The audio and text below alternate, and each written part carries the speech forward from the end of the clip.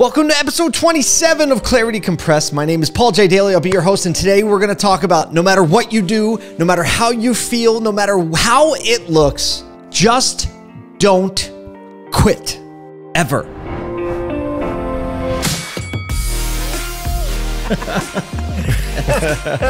Let the good times roll. This is Clarity Compressed. So let me tell you, I have had a week. This has been one of the most challenging weeks I can remember in a very, very, very long time, between some things going on at work and in the office, and some things going on at home, and some things going on like this morning when I woke up. And I usually wake up and I take a little time, and I get up at, like, I don't know, at 5:15 has been my time lately, and I get up at 5:15, and then I make breakfast. I make coffee, French press, fresh ground every morning. That's how I roll. And then I spend a couple of hours just doing a morning routine. I build out a show. I get introspective for a little bit, and it kind of gets me going and rolling through the day. Now, I've had a tough week, so this morning, I was like, I got to really lean in. I got to do this time this morning. I'm leaving this weekend. I'm going to speak at a dealer convention. The whole family's coming with me. So, that whole prep before you leave for vacation is in full effect. And I'm ready to lean in and start my day. Already been a hard week, remember. And what do I hear? I hear little Jaden in his room crying. And sometimes he'll wake up and then go back to sleep. So I'm waiting. I'm like, please go back to sleep. Because at 5:15 in the morning when he's up, that means that I'm up, and that means that I can't stop and do anything else about it, right? It's just all of a sudden he is a part of the mix, and he is in the mix. So he wakes up, and I wait to see. He doesn't stop crying. So okay, that's not happening. I go to get in his room, and I go to push it, and I realize he's sitting right next to the door, because probably what happened was he got out of his bed and he fell asleep, and he woke up in front of the door, which is why he was grumpy, because his neck probably hurt or something. But he's only 2. So I went in and I picked him up, and he was ready to go. I went in to say, maybe I can get him to lay back down. And if you're a parent, you try to get your kid to go back to sleep. You're like, oh, maybe they'll go back down. But he looks at me and he does this. He just smiles. And you can see his cute little dimple pop out. And I was like, not going back to bed, are you? All right, so now my quiet morning time where I get some work done and stuff, that's not going to happen. So I scoop him up, go downstairs. He's not hungry. We try to see, maybe he wants to watch Wreck-It Ralph on TV or Cocomelon or something like that.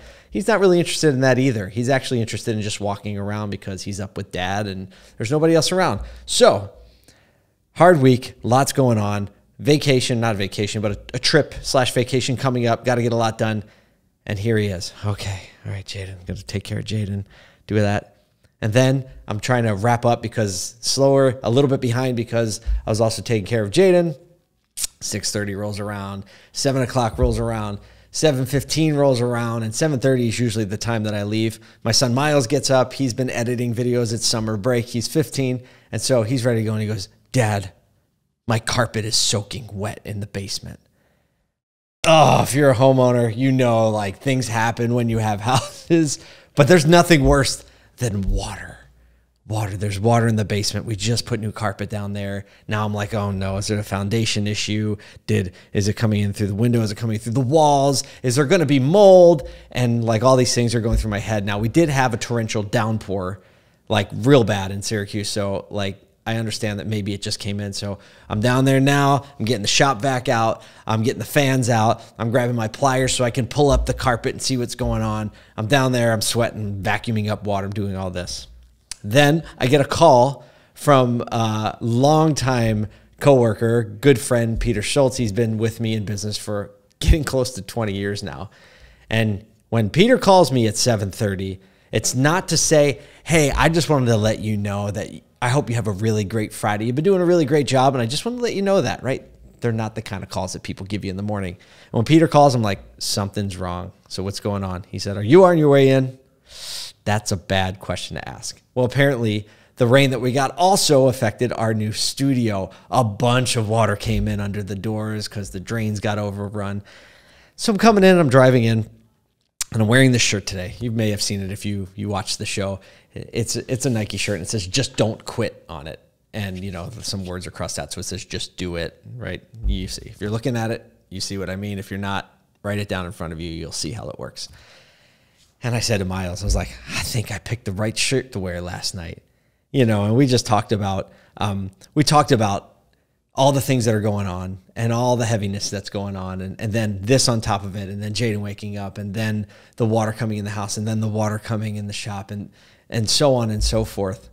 And I really thought in that moment, like, this is a really great opportunity to connect with my 15-year-old son, who I'm mentoring into being a man, right? I want him to grow up and understand how you handle conflict. I want him to understand how you handle it when you keep taking hits, because that's what it is to be a mature adult in life. That's what it is to be a leader. That's what it is to be going in a direction. You're constantly going to take knocks, right, that want to push you off the path, not that even want to push you off the path, right? That's just what it is to walk through life. You have things happen that are tough. You have things happen that are difficult. You cannot control any of those things, but you can control how you react to them. And so I told him we were pulling out of the house, and he was like, man, Dad, all this. And I was like, I can only control my attitude right now. I can only control my attitude. So I'm going to, and I'm going to go in, and I'm going to fight the fight, and I'm going to keep it like that. And so I want to encourage you today to not quit. I know without a doubt, there are some folks out there listening to this podcast or watching this content that are thinking about things in their life, and you're thinking, you know what, like, maybe I can't do that. Maybe I'm not good enough. Maybe I don't have what it takes. Maybe this isn't worth it. And sometimes, maybe some of those things are true. Maybe you don't have what it takes. Maybe it isn't worth it and you have to stop doing something. So I'm not saying don't quit as in never stop doing something, but I'm saying don't give up the fight.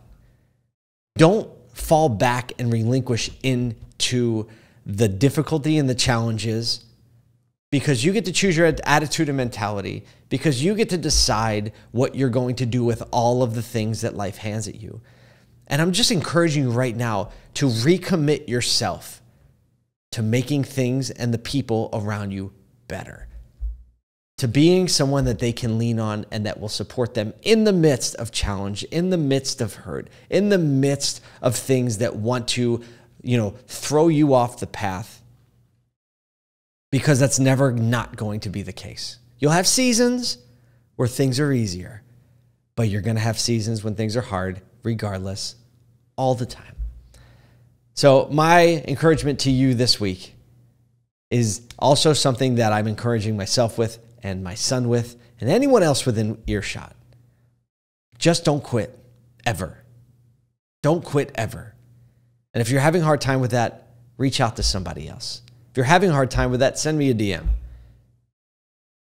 Because not quitting, because moving forward, because keeping those traits in your mind aligned, right? I'm going to stay positive. I'm going to serve others. I'm going to check my attitude and realize that a crappy attitude doesn't make it any better. Because I guarantee you there are people depending on you that you know, and there are people depending on you that you don't know. And when you push through it, guess what? It feels really good to know that about your character and to know that about yourself. Thanks for being here with me. I'm not quitting, and I will see you next week. We came to fight.